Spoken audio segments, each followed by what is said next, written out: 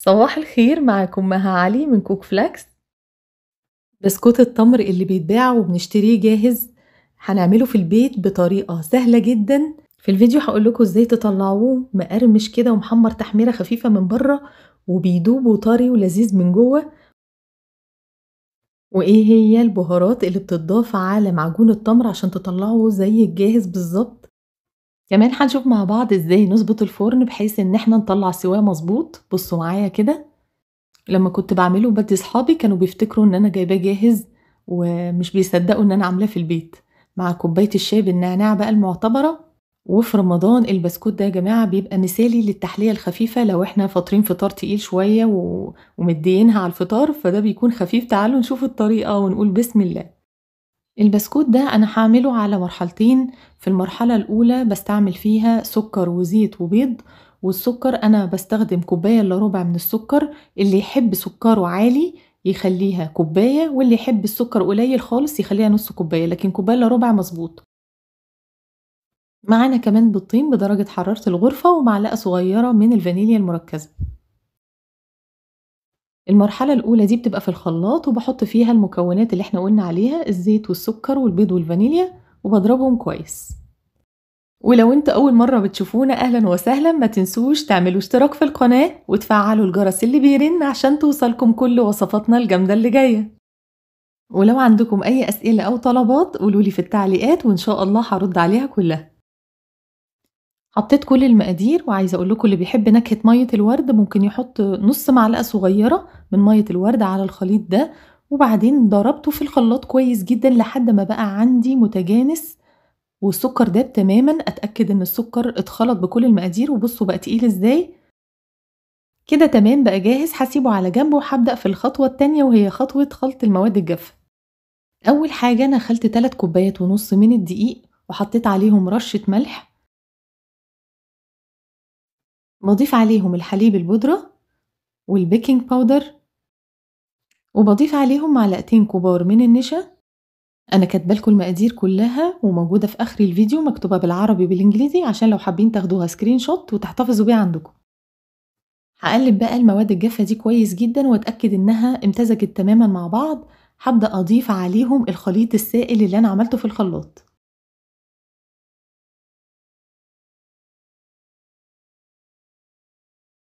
وما تسيبوش بقايا في الخلاط يا جماعه، يعني بالمعلقه السيلوتين كده اتاكدوا ان احنا نزلنا كل المزيج اللي في الخلاط، علشان دي مقادير والخليط بيبقى تخين شويه الخليط السائل فما بينزلش من الخلاط بسهوله، لازم نساعده. هخلط بقى كل المواد الجافة دي مع السائل كويس جدا بالمعلقة، أنا لسه ما اتدخلتش بإيديا. بصوا ده مش عجن، اللي أنا بعمله ده مش عجن، ده مجرد يعني تداخل، بدخل السائل في الجاف لحد ما وصلت للمرحلة دي. بصوا دي ازاي شرب كل المواد السائلة اللي عندي، بلم لم مش بعجن. خلاص بصوا العجينة عاملة ازاي، بقت متماسكة وقوامها ناعم، بس في نفس الوقت يعني لو جيت قطعت منها جزء كده هنلاقيها بتشقق معانا. يعني هي طرية بس بصوا شققت كده من النص. فأنا كده هحتاج أحط معاه حليب، ربع كوباية من الحليب بنضيفها على مرحلتين. أنا عشان مظبطة أصلا نوع الدقيق اللي عندي وعارفة ان هو بيحتاج ربع كوباية من الحليب عشان جربتها طبعا عملتها قبل كده كتير. فحسب نوع الدقيق اللي عندكم ممكن تحتاجوا معلقة كبيرة او معلقتين كبار. فأولا ابدأوا بمعلقتين كبار من الحليب واخلطوا وشوفوا ظبطت ووصلتوا للنتيجة اللي هوريها لكم دلوقتي تمام. ما ظبطتش ضيفوا معلقتين كبار كمان. هنا بقى اتدخلت بايدي، ولو تلاحظوا اللي انا بعمله برضو مش عجن، زي ما انتوا شايفين باطراف صوابعي بمزج العجين مع الحليب. وفي النص بحس يعني لو حسيتوا انها بقت سايحة شوية ما تقلقوش، انا هفضل امزج كده لحد ما كل الدقيق يشرب الحليب. ووصلنا في الاخر للمرحلة الرائعة دي. بصوا عاملة ازاي، احلى عجينة ممكن تتخيلوها، منتهى الطراوة ومنتهى الجمال. هو ده القوام اللي احنا عايزين نوصله. ما شاء الله، رهيبة. هاخدها بقى احطها في اي كيس او بلاستيك زي ما احنا شايفين، وهكورها كده او اعملها مربع واحطها في التلاجة ترتاح لمدة نص ساعة. وعبال ما الجميل يرتاح هنعمل الحشوة بتاعته، وهستخدم فيها كيلو من معجون التمر أو عجوه حسب المتوفر، وهبدأ أبهرها، والبهارات بقى بتاعتها دي هي اللي بتفرق جدا. هحط معاها قرفة وقرنفل. أنا القرنفل بطحنه، ما ينفعش يتحط طبعا زي ما هو، يا تشتروا من عند العطار قرنفل مطحون جاهز، لو عايزين تطحنوه في البيت زي ما أنا بعمله بحط معاه سكر بودرة واطحنه في المطحنة، فبيطحن وبيبقى بودرة عادي جدا زي أي حاجة. بضيف عليهم رشة من الهيل المطحون أو اللي هو الحبهان المطحون، وما تخافوش مش هيمرر خالص ولا هيبان، بس هيدي نكهة رائعة. وبزود الزبدة تكون بدرجة حرارة الغرفة علشان لما اجي اعجنها يبقى سهل عليا انها تمتزج، لاني مش هحط العجوه على النار ولا هحتاج للكلام ده كله. ومش هينفع يا جماعه نستبدل الزبده بالزيت، لان في انواع من التمر معجون التمر بيطرد الزيت، فهيبوظ لنا البسكوت وهيبوظ الوصفه كلها. فانا بقول لكم من الاخر بدل ما تقعدوا تجربوا وترموا في مقادير وترموا في حاجات، انا جربت بالنيابه عنكم ووفرت عليكم. باعجن فيها لحد ما باوصل للمرحلة دي، والقوام الحلو قوي ده بتبقى طرية جدا كده ولونها بيفتح شوية.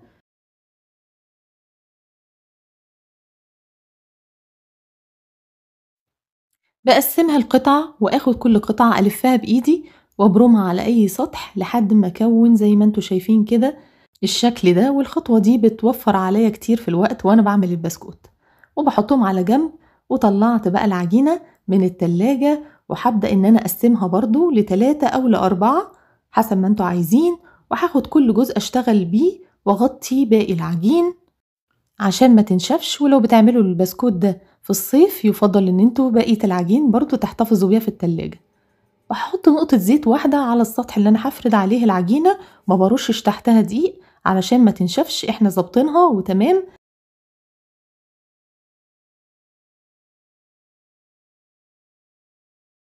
وبفردها بسمك رفيع، بس مش عايزاه رفيع قوي وفي نفس الوقت ما يبقاش تخين قوي. شايفين السماكة دي كده ممتازة ومثالية.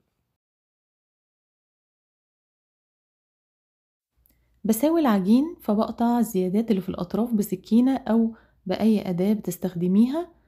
والكمية العجينة اللي بتطلع من الزيادات أنا ما بعجنهاش، أنا بلمها بس لم كده وأضيفها لباقي العجين. خطوة مهمة قبل ما أحط الحشوة في العجينة اللي عندي، إن أنا لازم أبطط الحشوة بالشكل ده، يعني ما سيبهاش مدورة زي ما أنا كنت عاملاها أو ما سيبهاش رول، يعني ببططها حاجة بسيطة كده وأبدأ أقفل العجين عليها من الناحيتين.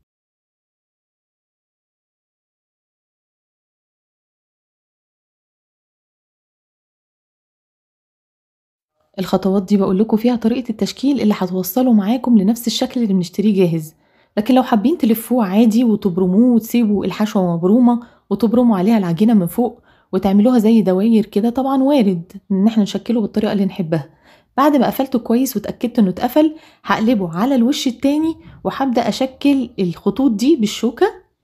بنضغط كويس بالشوكة عشان لو العلامات بتاعتها دي خفيفة بعد ما يدخل الفرن هتختفي، فإحنا عايزينها تفضل ظاهرة، فنضغط كويس. وبشيل الزيادات من أول وآخر العمود اللي أنا عملته ده، وهبدأ إن أنا أقطع قطع بأحجام متساوية على قد ما أقدر.